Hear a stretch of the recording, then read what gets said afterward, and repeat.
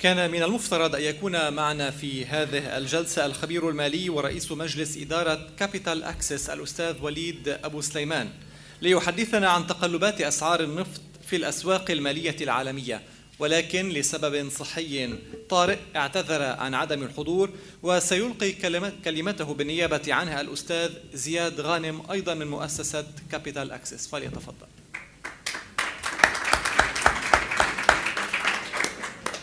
Ladies and gentlemen, dear guests, today I'll be discussing the oil prices and the financial markets.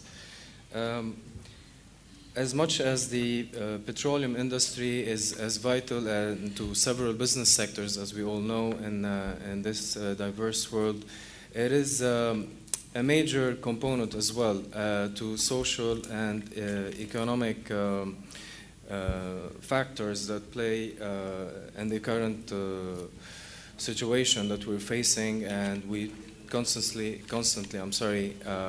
have a lot of uncertainties in trying to predict where does the price of oil eventually will reach.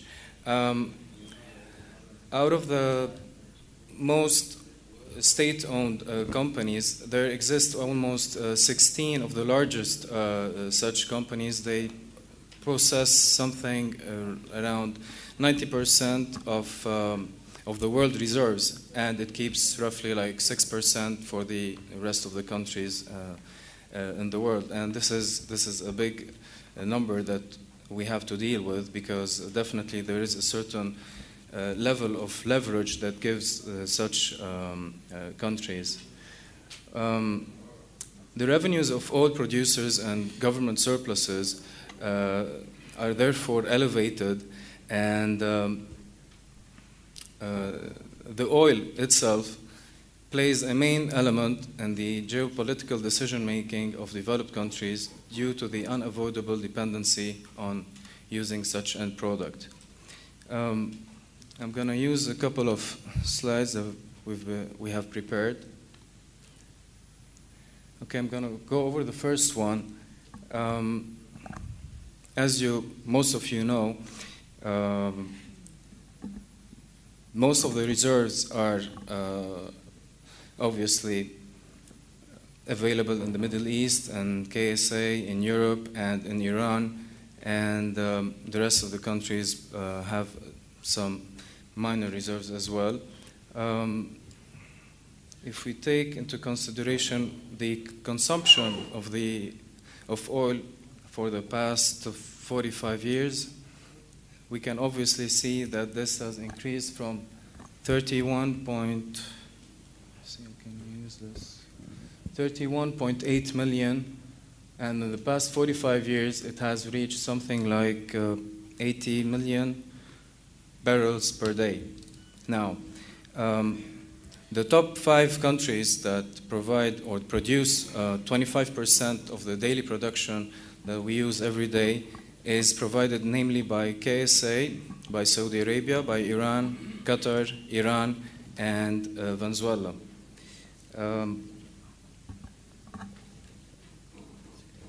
As you can see, most of the countries that import oil are Western Europe, USA, Japan, and China. And as for those who export, are North Africa, namely Middle East, which is obvious, West Africa, and former Soviet Union. Now, the elevated level of production nowadays meets certain challenges. And this is obvious by the level of technology, investment, exploration of new territories, and the problem of depletion resulting in the increase of oil prices. The Gulf region retains more than 60% of oil in terms of reserves and exports. Depletion in Gulf countries becomes more disturbing since the statistical review of world energy estimated oil reserves in these countries is to be completely exhausted somewhere around 2130. I know maybe Mr. Daher doesn't really agree with me. We all hope that we keep on exploring and finding more and more oil, but what if not? I mean, fact of life is sometimes, somewhere, some coming generations will face this inevitable challenge, and we're much better off acting and planning as of today rather than basing our judgment on so many uncertainties that are ahead of us. Now, this theory does not take into consideration the assumption of alternative energies usage and the way that this reduces the dependability of oil and consequently should slow the process of the oil depletion. Now, as for the consumption, namely emerging markets, Asia Pacific, Europe, North America, and United States. China as well is among the emerging markets, and this is one of the world engines that's been consuming a big chunk, basically the biggest chunk, I would say. If we look at the second slide, again, all these facts and figures I would like to throw your attention to that they are derived from Bloomberg. We can obviously observe that Bahrain and Oman are the first two countries in the Middle East and the GCC area to face depletion challenges by 2015 and 2065. This is maybe the earliest, and 2025. This is gas and oil reserves. Now I would move to defining the oil prices and the factors that play their role in the financial markets with their correlation. If we go back to the basics of economics, whereby we all know, we all agree that supply and demand, they define the price of the underlying entity. However, oil has a different interesting story, and this is because there are other parameters that play the role of defining such price, and this includes inflation, speculation, I would say hedging, of course using several derivatives, financial derivatives in defining that price. Now, in terms of consumption, 32% is basically consumed by the European countries and 55% by the Middle East. This is just to throw some figures that might be interesting for you. The demand follows certain economic cycles and fluctuations. Consequently, such prices adjust in the same direction. This demand for oil takes a certain direction, and this can be, in a way, illustrated by the fluctuation in the equity markets. Now, if you compare the equity market fluctuation with the oil prices, and for that reason we've picked the S&P 500, which is basically the biggest 500 companies listed on the S&P, which is in the United States, and the oil prices. You can see that most of the cases we do have a positive correlation. However, there are certain disruptions which are obviously translated in October 2006 and in February 2008, and this is primarily due to speculative positions taken in the market. Now, we find that, as I've mentioned earlier, there is a positive correlation between the markets and the prices of oil.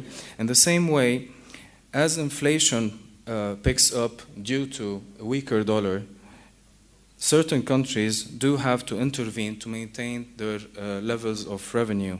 And this is clearly illustrated in the second slide, where you can see, if we take, for instance, the dollar index, which is in the red color, and the price of oil, you can easily observe that basically there is a negative correlation or decorrelation, I would say, especially lately with the increase in volatility in the markets. So, for such reasons, oil-producing governments, or I would say, or certain companies, do intervene to increase their prices just to compensate for the decrease in their revenues. If we take in the inflation level and the oil price in 1983, for example, and we calculate the oil price taking into account the inflationary effect, we find that the oil price should be roughly around 58.48. But the speculative positions and hedging strategies I've mentioned earlier do create certain disruptions and certain fluctuations in the mean level of the end price of the oil. This leads us to consider that oil is, for the time being, fairly evaluated in the financial markets. Now, moving to the last slide. From what I've discussed so far is on a fundamental basis. From a technical point of view, I would say from a technical analysis, if we throw a quick eye on the chart of the oil, since mid-June 2009, the market has been trending upwards in an upward channel, forming a top after every 26% extension from the previous low. And this behavior, you can see that by almost in June, we can clearly observe that every 55 days, the market is reaching a bottom. Now, this is just, indicative pattern, and so many other factors do play in defining the final price. Taking into consideration such analysis, we can see that this behavior will squeeze the market to make new highs where it will meet a resistance of 87, 89 zone. And this zone is limited by the upper channel trend line plus the 26% extension from the previous low to the 50% Fibonacci retracement from the previous downtrend. I don't want to sound like I'm speaking Chinese, but this is basically part of the technical analysis we apply on the underlying. Now, besides that, as I said earlier, for the past 6-7 months, it is obvious that almost every 55 days this market is reaching a bottom. What will happen in the short term, again, from a technical point of view, it is still in an uptrend. It's always evident, and as we all know, the fundamentals have the upper hand. So,